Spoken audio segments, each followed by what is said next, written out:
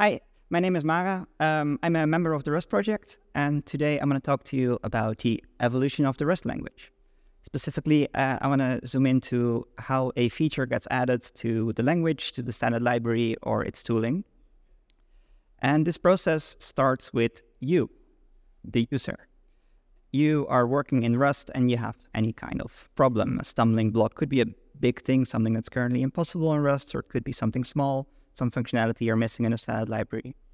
Then you spend time thinking about that problem, you come up with an idea, and eventually you write down your solution, you work it out.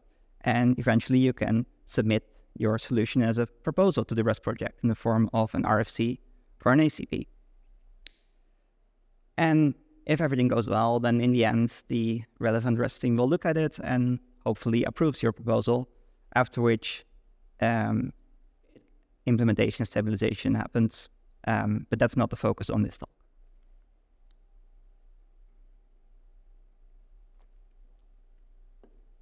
I want to start with a show of hands. How many of you are Rust users? How many of you have written any line of Rust code? Good. How many of you had any kind of problem in Rust? Anything where you thought like, oh, if only the language would work slightly different? I see a lot of hands down. Apparently you all think the Rust language is perfect. That's great. I'd also want to talk to you afterwards. How many of you spend more than 5 minutes thinking about your problem? How many of you had an idea on how to solve your problem? Maybe you knew which method you wanted in the standard library, or you had an idea of which language feature would make your life easier. How many of you actually wrote it down in a blog post or RFC or anything like that? Okay. How many of you submitted an RFC to the Rust project? And how many of you...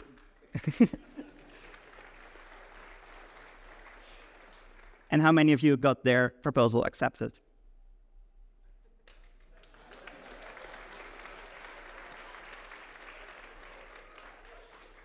So at every step, there's fewer than before, and that makes sense in a pipeline like this. But I want to zoom into how these things break down. And there's a few obvious ones, of course. Maybe you don't have time to think about your problem, or maybe you don't have enough context to come to a solution. Maybe you don't have time to write it down, or maybe your proposal gets rejected. But let's zoom into one particular frustrating sequence of events that happens in reality a lot. It starts with a user and the Rust project, and this user has a problem. And in this case, it's a complicated problem, something where there's multiple possible solutions. It will interact with other problems. So this user wants to come talk to us, the Rust project, because we have all the context, except we just don't have a process for this. The process for changing Rust is by submitting a solution to us, not just a solution. But talking about problems, that's not something we have a fixed process for. So you follow this process instead, where you think about your problem and you come up with the idea, you write it down, you submit your solution to the project. And then we say no. Because maybe your problem is a really important problem that we need to fix, but maybe your solution is actually not the right one. And this is a very frustrating moment, because this no doesn't mean that your solution isn't important, or if your problem isn't important, but it does send you all the way back to step one.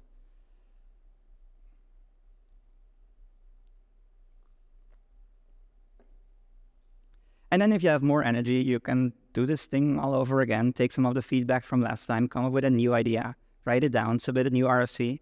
But there's still no guarantee that it will be accepted, and it might just be rejected again, sending you back to step one, at which point you might just do something else that's more fun. This slide represents frustration that quite a lot of people have experienced. And the problem is this dotted line. Everything on the right side of this dotted line happens inside the Rust project. But everything on this side happens outside of it. You might be able to talk about it with project members, but it happens maybe on blog posts, but maybe on a whiteboard at your office, maybe just in your head, all over the place, but it is not coordinated by the Rust project. So every time you come with a solution and it gets rejected, you get thrown over this wall, and you're on your own again. So I want to talk about tracked and untracked work.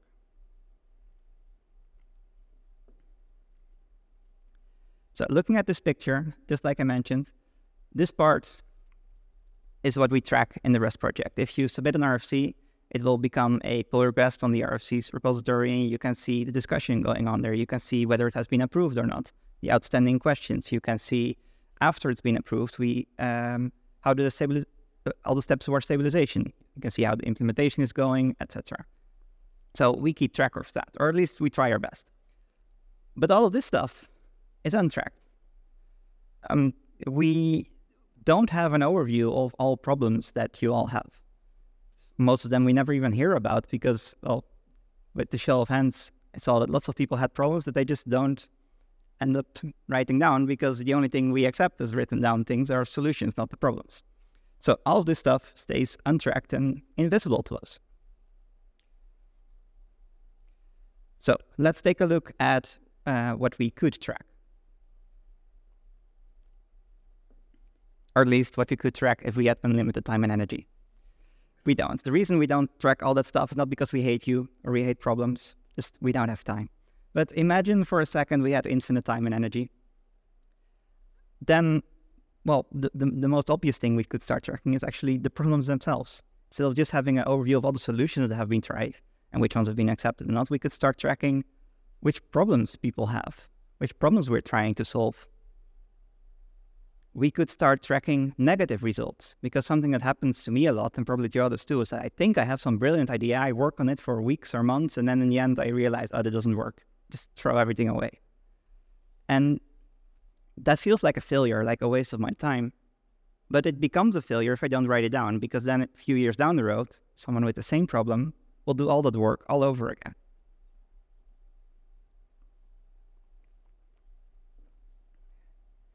But if we actually started tracking negative results, if I had a place to post my result, like, hey, I tried this doesn't work, then someone else could take that on and continue where I left off.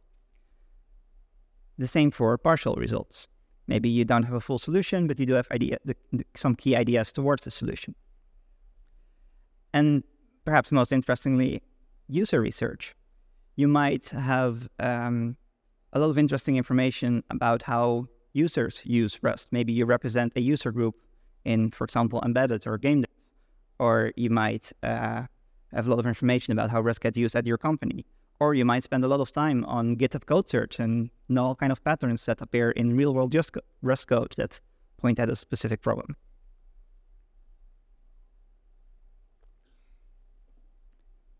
So today, if you do any of that research, you don't have a way to submit that research to the project, only if you take that research and turn it into a proposal, a solution, and then you can come with that to the Rust project. But we're not very good at tracking any of this, and that's a shame. So doing all this stuff is a lot of work.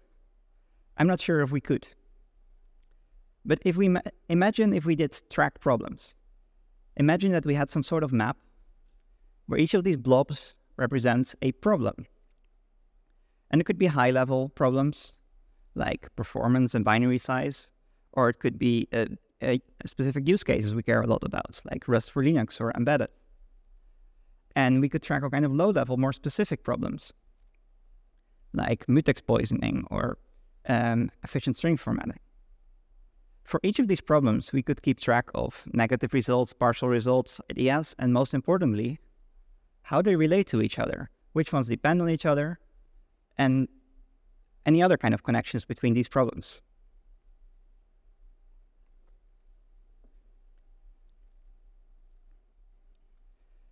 If we had this map, then if we would, for example, prioritize binary size, if that's something we wanted to do, just an example, then we can look at this map and see which things relate to that. Just follow the lines down this graph and see which other things we should prioritize. While some of these things might be obvious, there will also be things there that are completely unobvious because they are several steps away.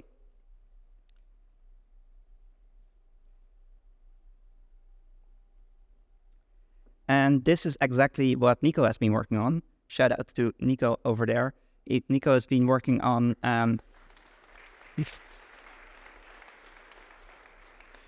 Nico's been working on something called project goals, setting up a process for setting goals as a project as a whole, so we can actually, we can actually try to prioritize something not just per team or per person, but as a project as a whole, because many efforts, like for example binary size, require efforts from many different teams. Check out the RFC.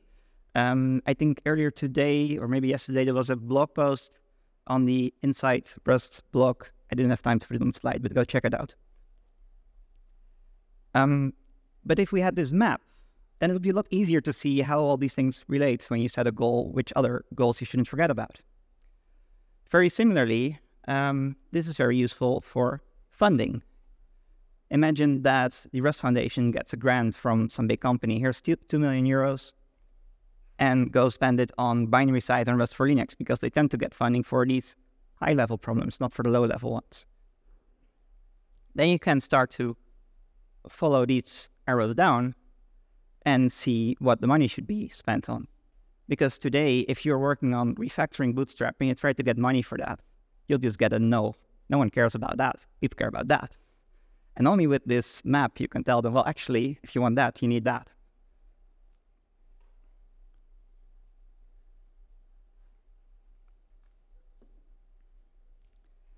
And finally, if you are a contributor who's working on a specific issue, for example, you're just hyper-focusing on external types because it's just so cool to work on, then your world might look like this. You just focus on that particular thing.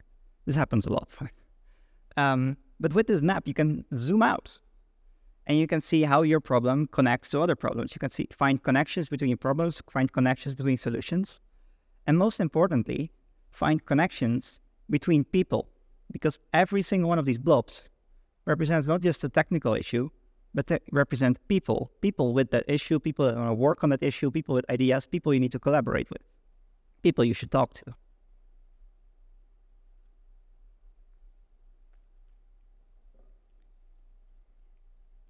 So, back to the main point of my talk. The entire point of this talk is, let's talk a bit more about the problems instead of only focusing on the solutions. Let's focus more on this part of the process, because this part, we've been undervaluing it. We might need a bit of a culture shift where we start valuing problems and thoughts and ideas more, even when they don't necessarily lead to a solution directly.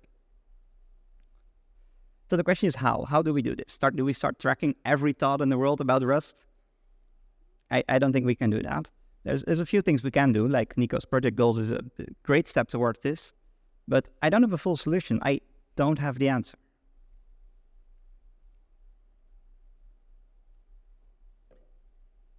So it might be a bit of an anticlimactic ending to my talk. I don't have an answer. I don't have a grand conclusion. But the entire point of the talk is that we should be able to talk about problems even when we don't have a full solution. But I do know something, and that is that we should be making more connections. So I have 2 assignments for all of you. 1, during lunch, which will start right after my talk, go talk to each other. Talk to someone you've never talked to before, and tell them about a Rust problem, your Rust problem, and listen about their Rust problem. And try to find a connection, any kind of connection. Because this picture today, with this many people around, looks like this. Many users, many problems, many thoughts, many ideas. And if we all start talking to each other about them, this picture turns to this. We can start combining our thoughts, finding patterns in problems. We can come up with bigger ideas. The second assignment I have is to come talk to us. Nico and I have set up a booth in, it's all the way in the other building at the far end. And you can come to us with your problems and bring us your Rust problems. We'll write them down and try to make them part of a bigger picture. And hopefully that will end up with something useful and exciting. So, talk to each other, come talk to us. Thank you for listening, and enjoy your lunch.